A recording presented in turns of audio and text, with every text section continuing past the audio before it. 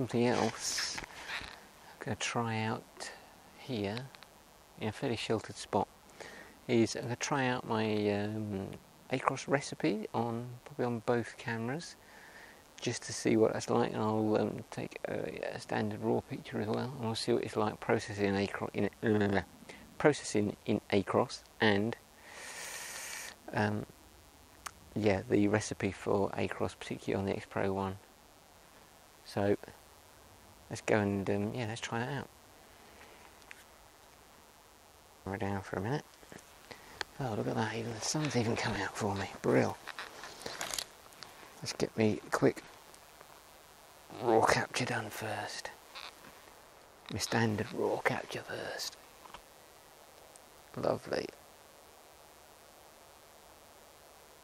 Ah. The level on this camera can drive you nuts, honestly. Okay, so let's now go to the custom what? Custom 4.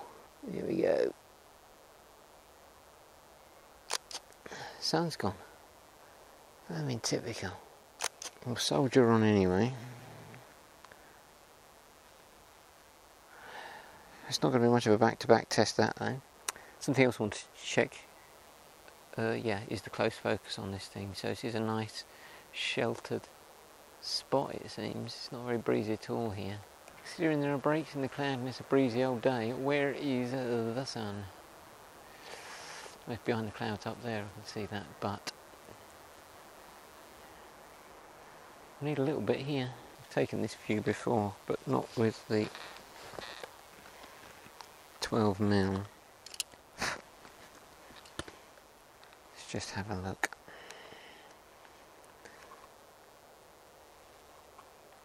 I need to set the peaking on this. Oh, that's what I don't like, is that the peaking's on all the flipping time then, I think. Not sure I like that, to be honest.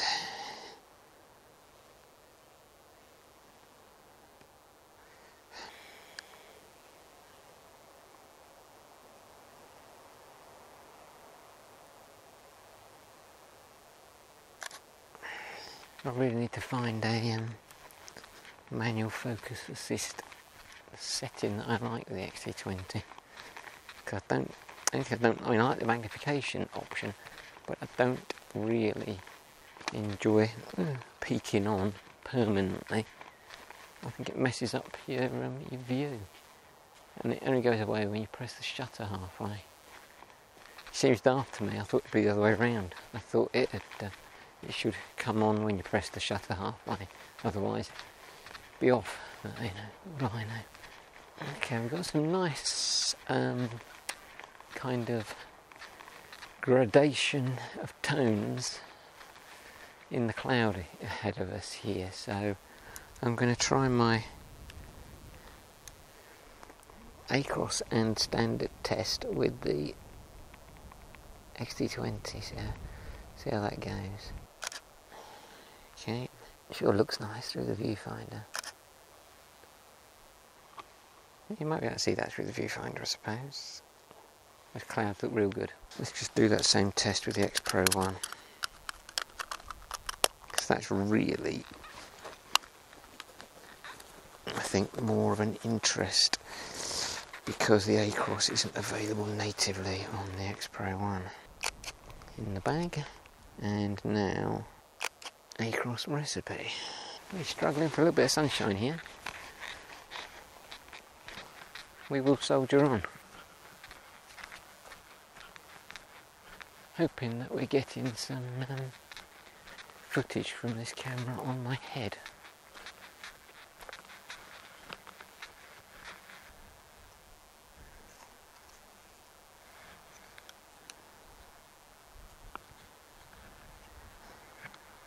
Phew, it's all a bit of a thing managing two video cameras at once, but I think I need to get used to it, because sometimes it might be nice to film some B-roll as well.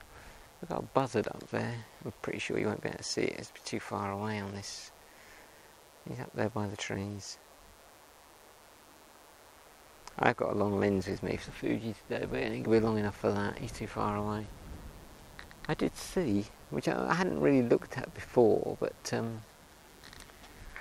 Fuji do make a 100 to 400 zoom, but I think it's pretty expensive. They also make a 200 prime, which apparently they reckon is optically one of the best lenses Fuji have ever made, but I think it's wicked expensive. So pretty unlikely to be going down that route. And really, I probably haven't got, I don't know, have I got a body to do that, a camera body to do it justice? Is the X-T20 okay for that? I suppose it would be, but it's not an awful camera. It's not a bad camera at all. But it's not like with the Micro Four Thirds where I feel as though my EM1 body, even though it's it's getting on a little bit, is still a top quality piece of kit, and I don't feel that my panel Meike 100 to 400 is wasted on that body.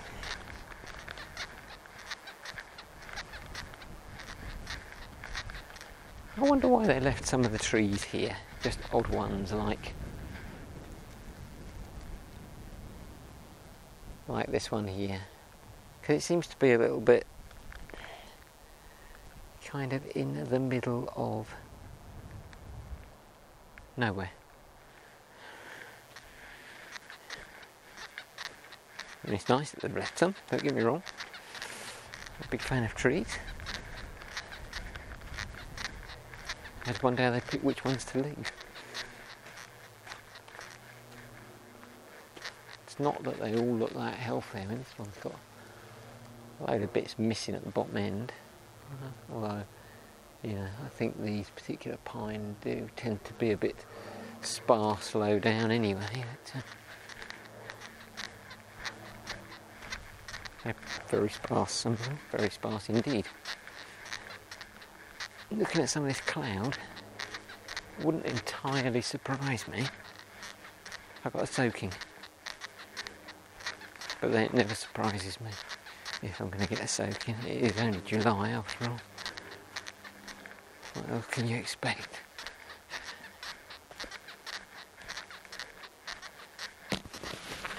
Oh, this camera strap, see if I can stop it squeaking. There we go. It's a bit better.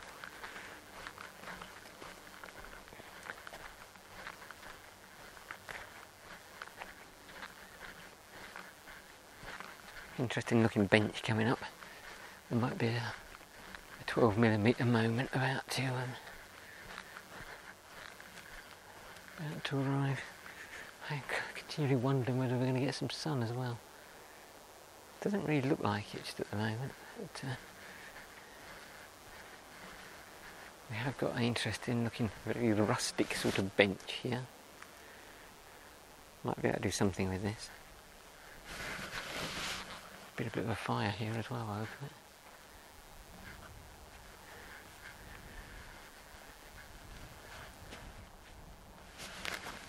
it. Let's see what we can do.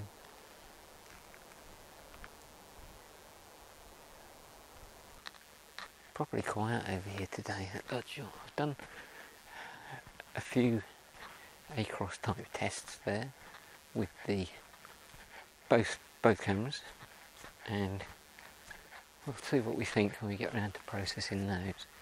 I'm actually trying to just establish which is the best way to head back now. In terms of the handling test for the X-Pro1 with the grip, I think I probably do prefer it with the grip, but I think I'll need to take those peak design type strap hangy things off, because they tend to get in the way a little bit of your right hand, so they might have to go. So just walking back now, then been over Ludshott and done my tests, or some of them. Strange thing is that when I switched the X-Pro1 into the Acros type recipe, there's a real transformation in what you see in the viewfinder, and I really enjoyed just using it as a black and white camera. Interesting, because some of the pictures I took, some of the photos I took there towards the end, I was thinking, oh yeah, I'll record these in standard profile as well, just to make sure that it's a good test and a fair test, and I've done the comparisons and all that good stuff. And I will do the comparisons on the PC. I'll look at the pictures in the recipe that I've used there, which is supposed to be an Acros-ish type recipe for X-Trans1, and I'll convert the, I'll hack the files so that I can actually use the Silky Pix Acros camera setting as well, or profile as well, and you know, we'll see how it all looks. But it's going to be intriguing because it was enjoyable just to use the X-Pro1 with a completely manual focus lens, Meike 28mm, and yeah, it was a real good, a real nice experience to be doing something like that, just a bit of a change. So we've certainly got that tested. The grip was good, as I said, so we tested the grip, we've tested at least the Acros type recipe, tested the head cam, didn't test any other recipes, but then it's probably not the right environment for testing the other recipes. Probably going to go down to Boredom to do that. There's some new build stuff going on, urban industrial type stuff, so I'll test those down there. What else was I testing? Oh yeah, the head cam. We'll see how that, see what the footage is like from that. Gonna try not to get run over now. Looks like I've got the food delivery van coming towards me. Nope, he stopped. He's going back. Let's go someone's. No. Sainsbury's man has turned off, so I'm not about to get run over by the delivery van, so that's handy. So yeah, it's now 6:15, more sunshine now than we've had all week. Yeah, it's time to go home, so just heading back, and it will be, yeah, nice to see what's happened here in terms of I'm hoping we've got some good results with the Meike 28 and also the Samyang 12.